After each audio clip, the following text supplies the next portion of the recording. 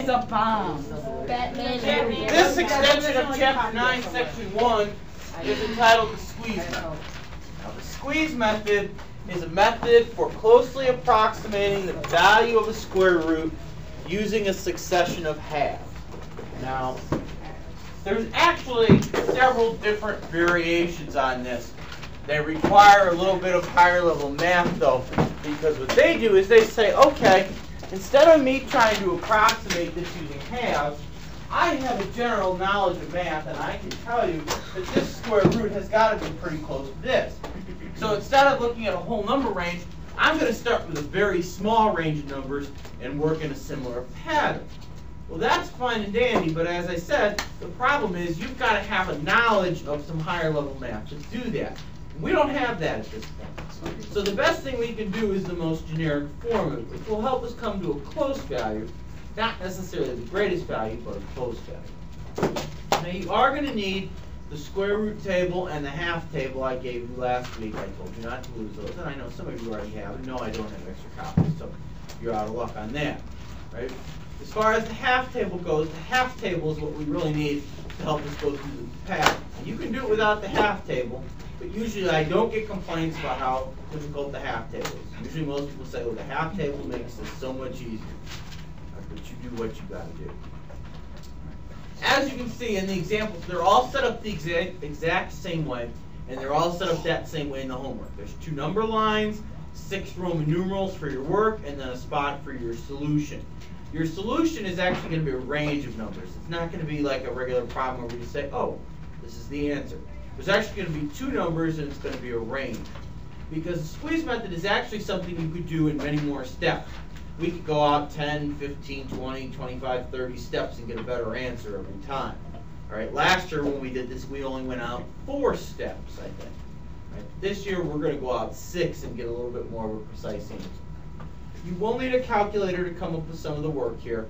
I'll go give you the answers here, but you will need a calculator probably in the homework tonight to come up with some of the answers. All right, so example 1 says the square root of 17. Now to start off, you're actually going to start on the square root side of the table. You're starting off on the side of the table with the bold black line down the middle. Now, remember, we read it, for our purposes for square roots, from right to left and not left to right. So I'm looking for 17 on this side. Well, you're not going to find 17 on this side, but you are going to find the 2 numbers that 17 would be between. 17 would obviously be between 16 and 25. So you're going to take the square root of 16, that's 4, and the square root of 25, that's 5, and that's where you start. So 4 and 5 are going to go on the outside of my number line.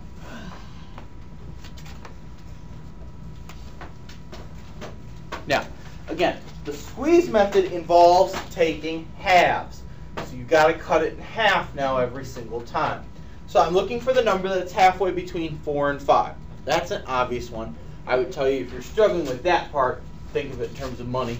And you women, when I say in terms of money, you always seem to come up with the answers real fast. It always seems to work that way. Don't know why, but it does.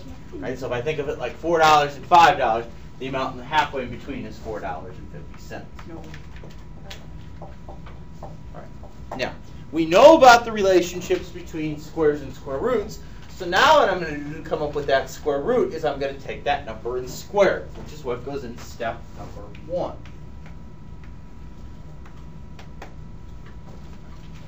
And I take 4.5 and square it. 4.5 squared is equal to 20.25.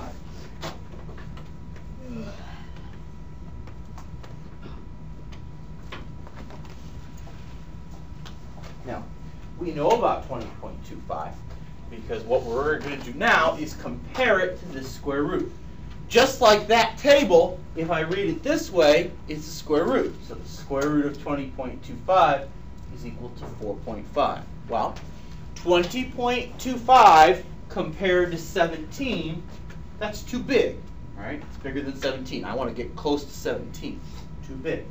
So logic tells me that anything bigger is only going to get further away. So what I do is I go up to my number line and say, okay, this is too big. Nothing bigger is ever going to work. So I cross out the range of everything bigger. No. Right. So now I'm going to take a half again, but I'm only going to work in the range I have it crossed out. So now I'm looking between 4 and 4.5. Again, think of it like money. Between $4 and $4.50 would be 4 1/4, 4.25.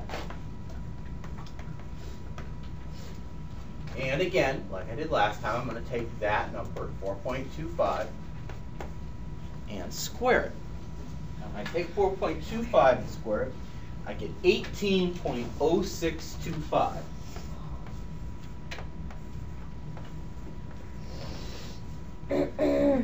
Now, remember, my goal is to get to 17, or as close to it as I can get. 18.0625 is still too big. So I've got to take out everything bigger. Because again, nothing bigger is ever going to get me any closer. So I'm going to get rid of everything bigger than this, and I cross out that range. So now I'm looking at the range between 4 and 4.25. Now this is where you could figure it out, but it's starting to get maybe a little bit complex. This is where it would not be a bad point to use the chart. The chart is easy enough to use. I'm looking at the range between 4 and 4.25.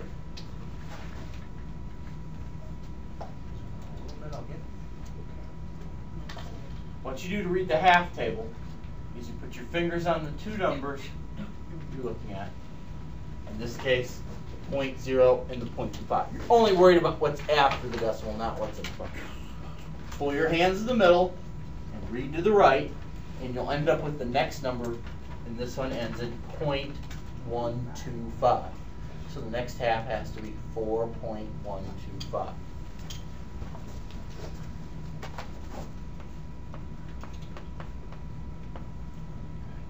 So I'm going to take 4.125 and square it.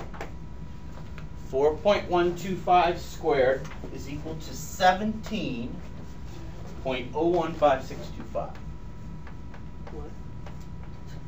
17.015625. Now that's a good number here, right? Because remember, my goal is to get to 17. I'm at 17.01 and then some. So I'm really, really close here.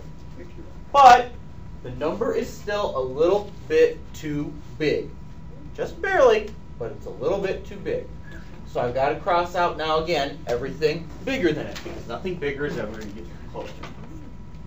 Now, as you can see, what I haven't crossed out there is getting pretty small, which is why there's a second number line.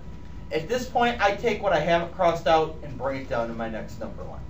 Some of you write a little bit smaller than I do and don't need to do this, but I do. So I'm going to take these numbers I have crossed out, 4 and 4.125, and bring them down here. That's what the other number lines are. It's not a trick. I'm just trying to make it so I got enough room to write. Okay. So now I'm looking for the number that's between the 00 and the 0.125.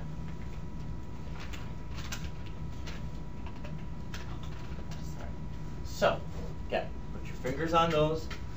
Draw out of the middle and read right. This one ends in 0.0625. So my next half is 4.0625. I'm going to take 4.0625 and square it. 4.0625 squared is 16.5039.